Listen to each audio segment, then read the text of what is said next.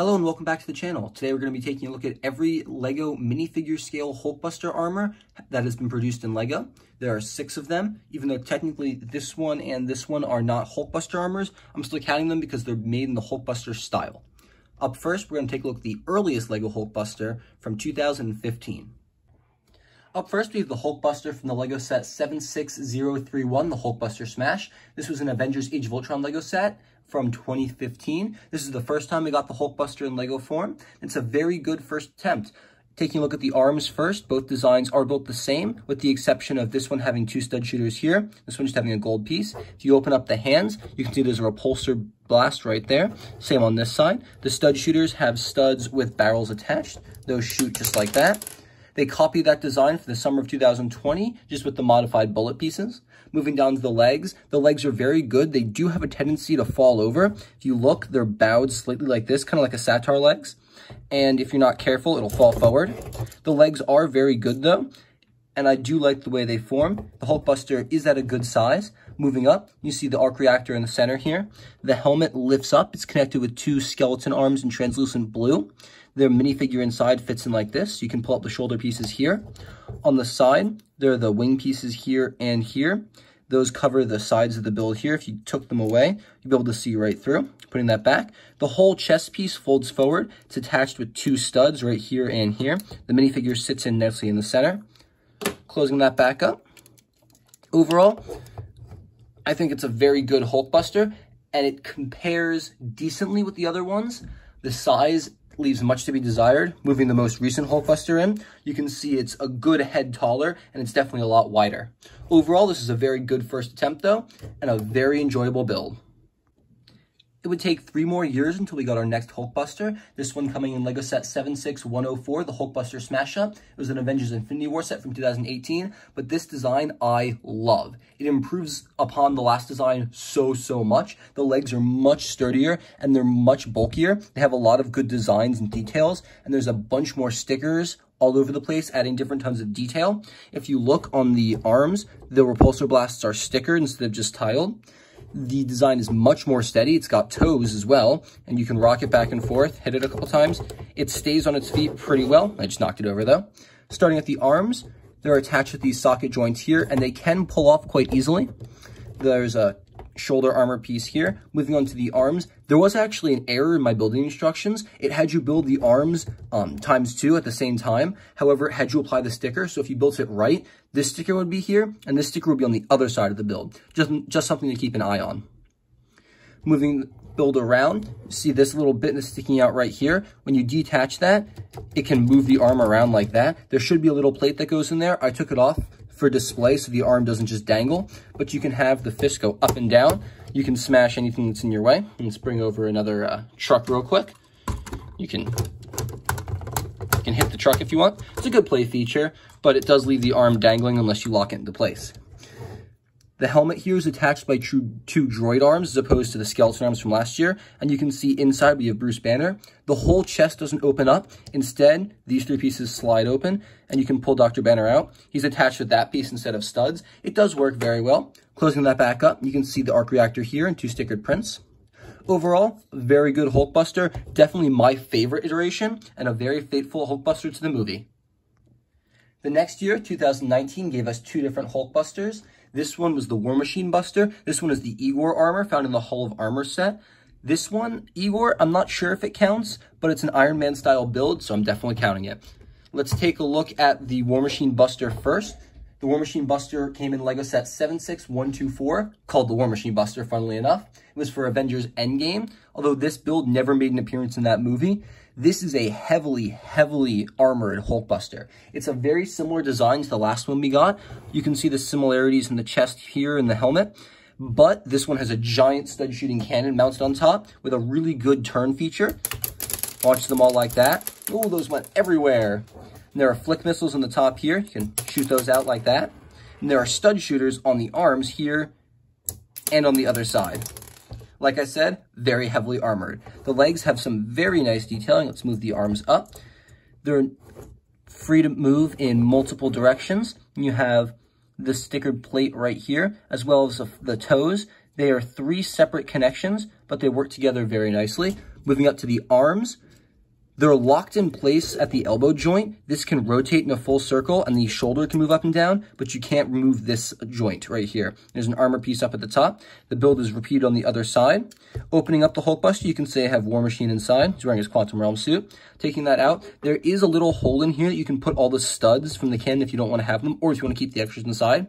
They're in a bin right beside me right now, though. Closing this up, I do like these pieces right here. They kind of cover up the bulky arm part of the mech.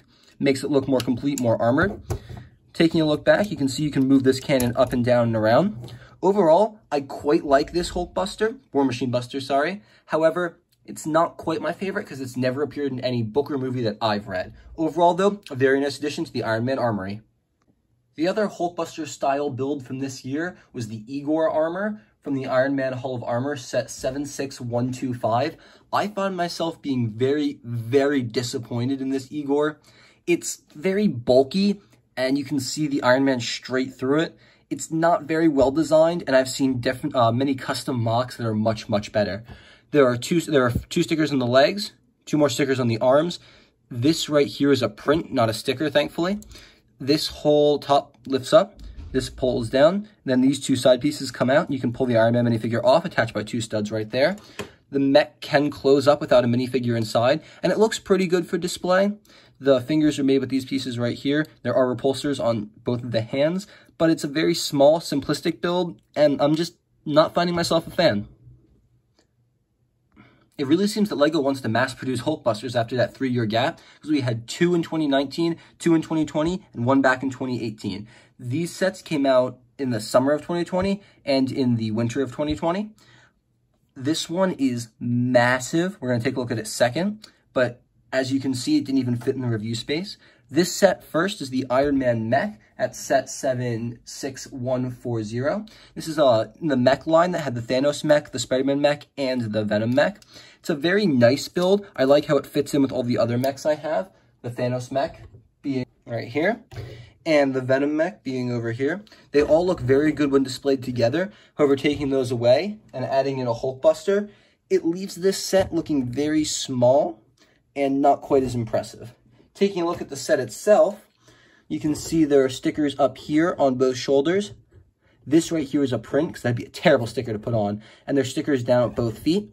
The arms and the legs are rather small. There are repulsor blasts on the inside here, and the whole chest piece opens up down here, and you can pull out your Iron Man minifigure. He stands on one of those split pieces that originally debuted in the Friends line. There are very nice gold decorations all along the mech, using the gold ingot pieces. And on the top, he's got a stud shooter cannon. Pushing this in will launch the disc studs. It's a very nice cannon piece. Overall, this is a very cute set, and I think its $10 price point makes it a little better, but it's still definitely not one of my favorite of the Iron Man mechs. Moving on, we have the set that came out this summer. This is the Iron Man Hulkbuster versus AIM Agent, set number 76164. However, it should be called AIM Agents because there were 2 in the set. You can expect a full review of this very soon. However, we're just going to go over the small details right now. There's a little detachable shoulder cannon with the rescue armor. This set is unique as it has 2 Iron Mans in it. All the other sets just had 1. These missiles shoot like so, very aggressively. Let's take that to the side. This one has a very flat dome piece. From far away, it looks kind of derpy, but up close, when you rotate it down, it does look rather impressive. This just lifts up. Iron Man sits inside with his computer. This Hulkbuster is based on the comics, and it looks very good when you look at that kind of art style, but based on the MCU, it's not my favorite. When I first purchased this, I thought it was very, very small. Then I got it home, put it next to my other Hulkbusters. This is the one from 2018, and it's very, very large, especially when you look at the one from 2015 right next to it. It's a good couple inches taller. The one problem I have with this set is the knee joints are locked. Because of the way they have these arms here, you can't move that. You can rotate the feet front to back a little bit, tiny bit side to side, but there's not too much articulation. That all comes from the hip joint and the legs right there. This whole top can spin around.